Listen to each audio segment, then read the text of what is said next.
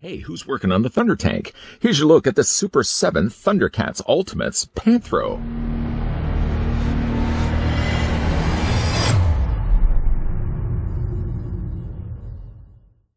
Panthro is the symbol of Thundercats' strength and wisdom and pilot of all the Thundercats' vehicles. An unequaled master of the martial arts, meditation, and mechanics, he is strong, brilliant, and funny. Though his use of nunchucks make him a deadly adversary, Panthro's enemies fear and respect him.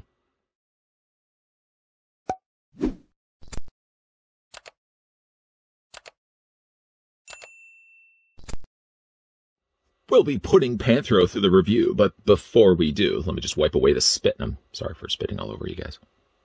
Okay, let's grab the ruler just to see how tall Panthro stands. The figure's 6 3/4 of an inch, or about 17 centimeters tall.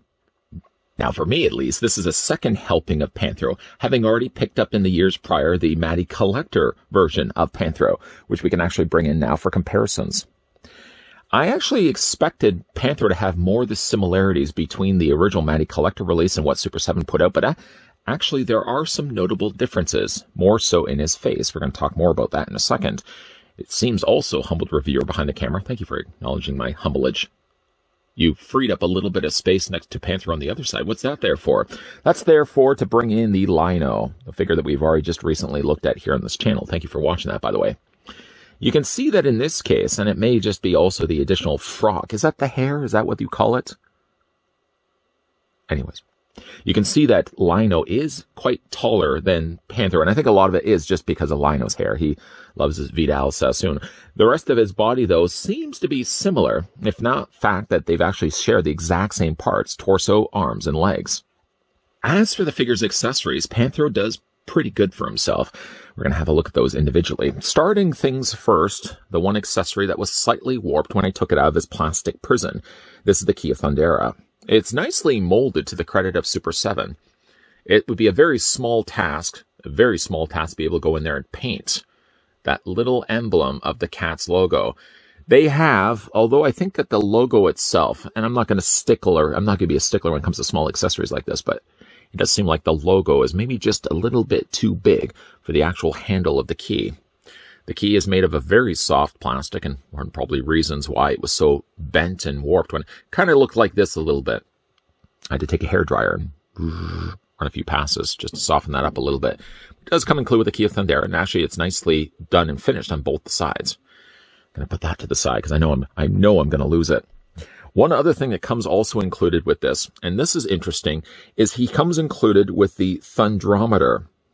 Try saying that 7 times fast. Why am I saying 7 times fast? Thundrometer, thundrometer, thundrometer, thundrometer. That's only about 5. We're going to bring in the original one that came included. I think the first Panthro did come included with this one.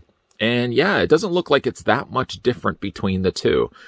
Although Super7's is a lighter coloring of gray. The original Matty Collector release, though, was a darker color of gray. I'm already worrying I'm going to drop these onto the floor. You worry about things, that's when you make things a reality. The key is not to worry. I'm still certain I'm going to lose these, though. Going to put the thundrometers to the side. The figure also comes included with a detonator. I'm not sure exactly what he's detonating, but if he ever needs to have a detonating tool readily on the available, he does have one. As you can see, it's molded in a plastic, a gray plastic. It's slightly warped on the handle portion because, again, it's the softer plastic that they use. You can see that there's some nice little screws on the back there, a little switch on the side. Ooh, careful! We don't want to blow this whole studio until Kingdom Come. Careful, pressing that switch. And there's also a little view readout display, although there's nothing really on the screen. A little detonator. Carefully putting that to the side. Figure also comes included with a wrench. And I guess while we're also at it, seeing these are fixing tools after all, it comes included with a welding gun. I don't believe the welding gun has any paint to it, so you can correct me if I'm wrong if you want. It looks like it's all just really been molded in purple plastic, and then there's also a wrench. The wrench is nicely done in a dark gunmetal gray, awarded some additional kind of dark burgundy color on the inside. It's a nice looking wrench. I don't get too excited for wrenches. Actually, I do. It's hard to hide. Figure also comes included with welding gloves. It's always crucial, really, if you are welding something, not to be looking at it immediately, like not directly. You really want to be wearing goggles for that. I was really wondered why, too. They always say if you pass a construction site, don't look at the sparks being emitted from somebody that's welding. It's never a good idea. It's kind of like looking at the sun, I suppose. The welding goggles are a softer plastic molded here in dark gray, and you can actually see the lens on the front of the goggles has been painted in black. You really don't need to do anything preparation-wise to get Panthro ready to wear his goggles. You just literally slide it over top of his head. This is also good, too, if Panthro wants to take a nap. He probably will want to get himself some earplugs, too. You just can't completely cover your eyes. You're still going to have the sounds around you. I prefer earplugs myself, and I'll just close my eyes. I don't need to spend the money to get myself some goggles, but yeah, it's good for Panthro wants a siesta, too. So those are the accessories from a welding and, I guess, repairing-wise standpoint. Then the figure, of course, comes included with his nunchucks. Nunchucks singular, I suppose. The chain is actually a real chain. I really like the fact that they've done that. And we're going to do some comparisons here also. This is the original nunchuck that came included with the Matty Collector release. We're going to match this up, like for like, oranges to oranges. You can see, well, it's not really orange. The handles, though, are more bright with the Super 7 release than when we got with the Matty Collector release. Matty's went with more the darker burgundy. Super 7 went with more cartoon-accurate colors, more the lighter red. And I actually think I like the lighter colors much more. The blue, same thing. Same idea, really, at least. Brighter colors, brighter blue used than the more darker, dingier blue that they've used. And the chains don't seem too much different from one another. You can take the nunchuck, fit it into his hands. I've now already taken the liberty. Oops, let's not drop the figure. I've taken the liberty of swapping out the hands. So once the hands now are already swapped out, just pry the fingers away from the palm. The plastic is soft enough, at least. And then you just put them into his hands. You could do the exact same thing on the other side. Well, I'm spending a little bit of time talking about this. The original Thundercats figure I picked up as a kid was actually Panthro. I kid you not. The option was either Lino, or Panthro. Now, I already had a friend. Well, I have lots of friends growing up. I had a friend who already had a Lino. So, unfortunately, you may have also done the same thing as a kid. Your friend has the one that you want.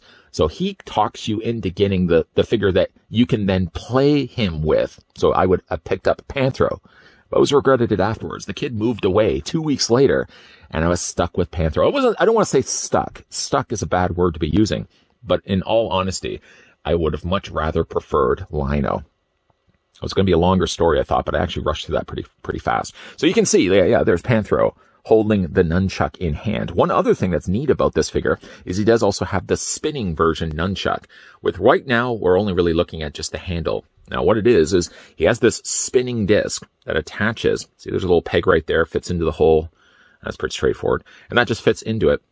Other than just overlooking the fact it's slightly on the more warped side, he does have the option then to spin his nunchuck. What's rather interesting, though, is if you look at the original Matty Collector release, they swapped the colors. They actually performed swapsies here. The one that came included with the original Panthro was actually blue, and you would just attach this onto the red. So really, if you did have both nunchucks, you could actually have a Panthro wielding both of them, spinning in battle. The thing about these, though, well, I've just spent all this time to put this into his hands. We're going to go take them out of the hands. The thing about it, though, is I've noticed the disc is very heavy. When you are putting it into his hand, it really weighs the hand down. And I don't know if I would want to really display Panthro with this, with his elbow always bent. With the weight being here, and then the weight being really focused on just this joint alone, I really feel as if that long term, that's going to cause this joint in his elbow to become excessively loose. And I don't want excessively loose joints. Not so quickly, at least. You know, for fun, I'm going to go ahead and put the other one in his hand. And if you do have a tough time doing it while all the stuff is already assembled, it probably would be a best idea just to put them in his hand first, then take the disc, attach the disc into the top, and then do the exact same thing on the other side. I just dropped the disc again. I keep dropping these things. There you go. You can see it's not the easiest thing to keep together. Sorry, I had to excuse myself for a second. I'm just taking the other disc here. As I said, it's not the easiest thing to do because these pegs don't stay the best in the nunchucks, as you can see. One last time, and then we're just going to give this up. There we go. Well, see, as you can see, it's way too heavy. his wrist is already going to develop looseness. I already have developed loose wrists because of actually holding the nunchucks like this. But at least that gets the idea. You can see that they did actually swap the colors. All right. That whole part was just really, really awkward. Let's go ahead and just remove all of this, put that to the side. The other thing that comes included with Panthro, not that it really needed, I didn't need any of those things for the things we just finished having a look at, is it comes with all some swappable hands. The hands really aren't that much different than the hands I currently got in his sockets, but then he also has some gestured hands too. So if you did want to display the figure with his nunchuck in one hand, then you can kind of give him more of a gestured hand in the other. Those nice looking hands as well. Then the figure comes also with a swappable head sculpt. If you prefer your Panthro yelling, I guess that's kind of really what I'm getting from the vibe I'm getting from this head sculpt. Then he has this head sculpt. And I'll change it out in a second. One thing I did want to do, though, is I wanted to bring in the original Matty Collector Panthro, because I did want to show you guys the difference in the head sculpts before we kind of get going and move forward. This, I think, is a case where I almost feel the opposite of what I thought with Lino. I thought that Super 7 did a better head sculpt than the first Matty Collector Lino, but I almost feel like I prefer the coloring of the eyes on the original Matty Collector release. You can see like the head sculpt seems, well, it seems like I'm sure the same head sculpt. This actually looks like it's a little bit longer, and I know it's probably just more my eyes deceiving me. The eyes, though, I do like more on the Matty Collector release, that lighter brown that they used for the iris, which you can see is a much darker coloring here, the one for the Super 7. The colors are also a lot lighter, too, really, when you do see the figure. This Panthro has a much darker gray, whereas the original Mattel release had a more lighter gray. All right, let's change the head sculpt out. So to change the head, you're just simply going to hold on to torso of Panthro, hold on for dear life, and just yank the head off the ball joint and replace it with the one that we want to go with. Now, we only have one other option available, so we'll just pop that in place. I may have also wanted to heat this up a little bit longer than what I did initially, but that's to change out the head sculpt. And really a nice thing about it is if you still had this original release, you just have two looks of Panthro on the shelf. One thing I also note as well is they've added some additional gray, like airbrushing. You may or may not be able to even see that in the bicep, the shoulder, and the forearm. There's a much darker coloring of gray happening here that wasn't on the original release of Panthro. I also notice here on mine, there's a little bit of almost smudging there on the front of his torso. It wasn't there on Panthro, the original one. One other thing that's also changed between the two is the belts. This one has the different... Now, this one right here, you can see like the cat emblem is more on an angle, whereas this one is a little bit more straight. I actually think I like this one just also a little bit more, although I do think that the cat logo is bigger and it takes up more of the space, more real estate space. So I think it actually wins for that. This is also a corrected Panthro. If you had picked up the original Panthro from Super 7 when they first released it, he had one of the notable flaws with the lighter colored trunks, which was actually more coloring to the strap that he has on the shoulders here. Would have been down here. He actually should have the same consistent color of the darker blue. And the original Panthros would have had a lighter colored trunk that Super 7 did acknowledge and replace. I believe they also sent replacements out for you to be able to change this out if you weren't happy with the fact that the original Panthro was the lighter color. This has since now been a re-release that has gone to stores. So the one I picked up already has the color correction done for the lower trunks. The shoulders are the same from what I can see to the original Matty Collector, the original Mattel. I don't think anything really is changed between the two. There may have been also an episode where Panthro has these spikes sticking out a lot longer. That would have been fun, but also be probably quite difficult to change out on the figure, and for obvious reasons, I can see why they would have left that completely out. As for the rest of the body, it seems to be all the same, other than just the color being much darker, a lot darker than the original Mattel, the one that Mattel had released. Let's have a look at the articulation here on Panthro. We're going to start here with his head sculpt. I'm going to stick with his head. I actually like this one. Head rotates all the way around. It hinges up. It hinges down, and yeah, can also look back and forth this way. Arms come out, not, I would say, at a full 90-degree angle bend, but just a little less than that. You can take then the arms and rotate them also all the way around. There's a bicep swivel, there's a single hinged elbow, and there's a swivel in the wrist all the way around. Upper torso is on a ball joint, but you can already kind of see the limitations of what's going on here. There's going to be very little opportunity to really move it back and forth, but you can still hinge it forward and back this way. At least there's enough clearance. You can see the gap in between the spike shoulder straps You can also see the gap in between that and the torso. So there's enough little bit of mileage there. You can actually go in there and twist or hinge the torso up and down. Legs split out. If you want to get him in a splits, would be something that Panthro would do as well. You can bring the legs forward, bring the legs back. There's a swivel on the top, basically where that's been assembled in the factory. There's the little swivel joint at the top there. Single hinge on the knee. There is no articulation in the boot part of things, just because this is a continued mold from the knee down. So like all of this is just all one and the same. You can't move that or anything like that. There's the hacky sack. You can hinge that back and forth this way. And of course, you can also angle the feet up and down this way. By the way, too, the figures do have peg holes on the undersides of their feet. Super7 did not include display stands with these figures. I guess really they don't need display stands. Not every company has to include display stands with their figures. I get that. But let's just move over Panthro, the one that we got from Super7. And again, bringing in the Panthro that we got before from Mattel. Similar, yet different. Darker colors, yes, on this guy. The cat emblem on the belt area is definitely corrected, and it is a little more in the center on the Super7 release that I think is better than the Mattel. But I gotta still say, like, the head sculpt, while being very, very similar, I think I actually do like the lighter color of the iris on the Mattel release than what we got for Super7. Super7 definitely went with a more darker color iris. And while it still works for the figure, I still think I like the lighter color a little bit more on Matty Collector's release. Though I do appreciate that Super7 would have included, like Matty Collector did before them, the spinning nunchuck feature. It's honestly just way too heavy. The disc being this size and the amount of plastic that they use to make the spinning nunchuck work like this, it's just too much stress I think you're adding to the elbow of Panthro.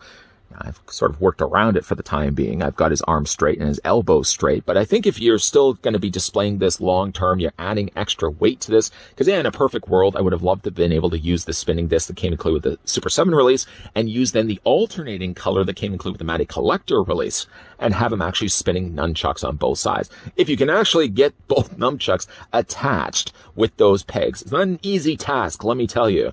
It would look nice, but I think it's adding too much weight to it. Instead, I think I'm just going to display Panthro single nunchuck, bridging the two towns together. I'm going to have them in both of his hands.